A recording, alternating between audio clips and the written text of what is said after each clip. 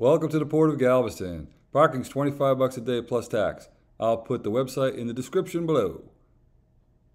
Since my 6-year-old grandson was on this cruise, we decided to go up to the sports deck and try out the putt-putt course. It was great, we had a blast, and he had a hole-in-one.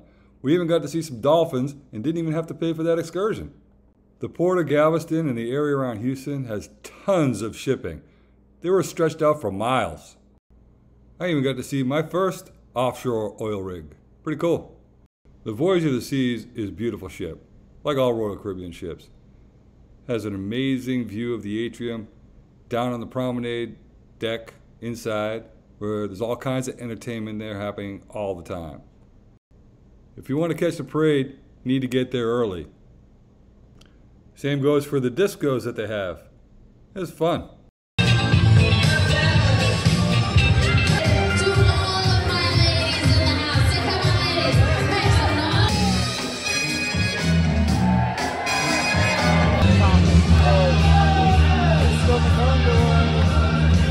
This is where you'll also find the silent disco. Always a blast. I even found some ducks, which I gave to my daughter to hide from my grandson. It was fun. Deck 5 is where the Star Lounge is. They have the tier party there and lots of entertainment too. The master of the vessel, Captain Ole Johan. Howdy. We don't smoke marijuana in Smoky. It's been around 1021, that's good, around 1021, 1022. At the entrance of the Star Lounge, you'll see the Crown Lounge. That's where they have some great espresso, some snacks, and water. Back to Deck 5. I love that ship model that shows you where you're at all times. That phone booth has an ATM machine, and that beautiful car that says, "Please don't climb on it," is just bait for kids to want to climb on. And that's right next door to the Promenade Cafe, where you can get pizza. There's no Serranos on this ship, and Ben & Jerry's ice cream that you have to pay for. But you can also get free coffee. There's also the beautiful English-style Pig and Whistle Pub. This limits the number of bars open on the ship until 12 miles out to sea. As you continue walking down the promenade, you'll pass the stairway for the casino that's downstairs on the 4th deck. You'll see all the regular shops that you normally see, including the duty-free. There's a lot of promenade view cabins up here. Just past all the shops, you'll find guest services on the left and the R-Bar on the right. That's where the single solo meetup was supposed to be, but I don't think there were many single solo people on the cruise. There's also the entrance to the top floor of the main dining room. We'll get back to that later. On Deck 4, you'll find the Tavern Bar. Empty now, but when there's hockey and basketball and baseball playing, it gets pretty busy. It's a nice little tavern. You also got the Boom Desk, the Art Gallery, and the casino. Watch out, it says caution before entering the casino. There's not a lot of slot machines, despite what it looks like when you walk in. The mirrors really make it seem like there's a lot more. The casino bar is amazing, and the bartenders are the best. There's only one crap table on the ship, and at the beginning of the cruise, they'll give you lessons.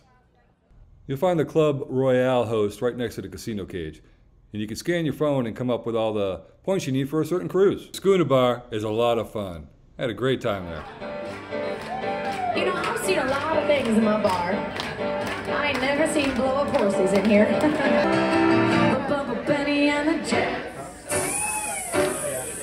For 24 years, I've been living next door to Alice. I'm not talking about what's new, pussycat. Just a friendly little cat.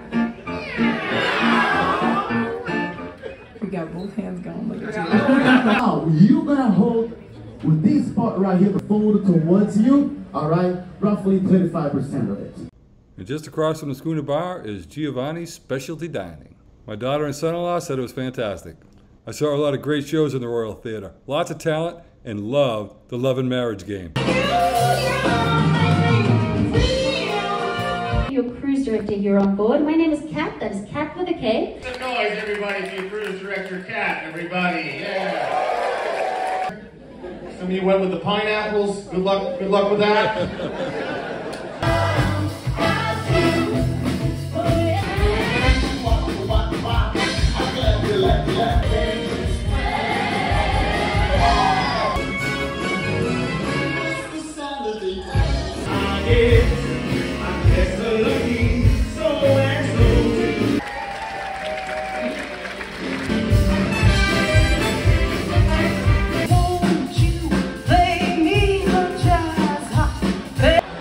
These are the easy questions, by the way.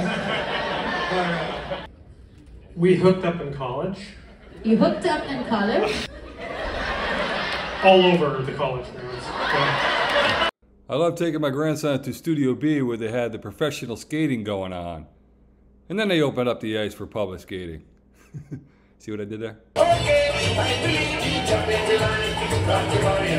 It's so lovely when it's sunny.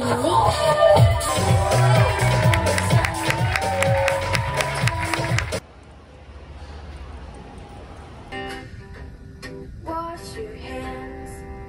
Please, please wash your hands, everybody. I hear so many people say they just wash them in the bathroom. Doesn't take much. Even hand sanitizer works. The Windjammer had a lot of great food. And although it was busy a lot of times, there were several times I was able to find a table actually against the window. Although I didn't get to Giovanni's on this trip, me and the family did go to Chop's Grill for lunch. It was absolutely fantastic. I had the filet mignon medium rare and it was great. I think the main dining room is absolutely beautiful. It's scattered across decks 3, 4, and 5, and the first level on deck 3 is pretty much for people that have my time dining. I loved it. I had to be very careful with the desserts though, they were great. So I figured it was time to head up to the gym and get a workout in. Beautiful gym. Lots of treadmills and elliptical machines, some free weights, and a great view outside. It's on deck 12, the same deck that has the outdoor running track. It's a short one, but it works. Up on deck 14 is the Viking Crown Lounge. That's a beautiful area with beautiful views during the day and even at night. They'll have a lot of events up there. It's also where the Suite Lounge is located. And the Izumi restaurant is here also. The outdoor movie theater is awesome. They do movies here day and night. Before I got to my cabin on deck 7, I got to go through the library. They have a lot of cool games and books there. Be sure to check out my video on the cabin tour for cabin 7286. When I first checked in, I was a little surprised to see the bed split, but that was quickly fixed with the use of a QR code that I'll show you how to use in the video.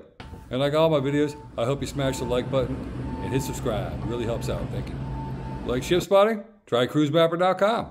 Ahoy, Carl Jubilee. I just love watching storms at sea. I also enjoy watching the pilot boats come up to the ship, drop off the pilot, and then guide us into the harbor. One of my favorite places to go on any ship is up to the bow. And although I enjoyed my time on Virgin Voyages cruise ships, you couldn't do that there.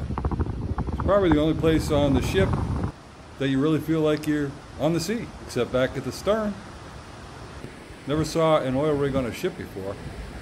Oh, this was a great cruise. Got to stop in Costa Maya, Mexico, Roatan, Honduras, where I took a walk where I probably shouldn't have because the State Department has a don't go alert out.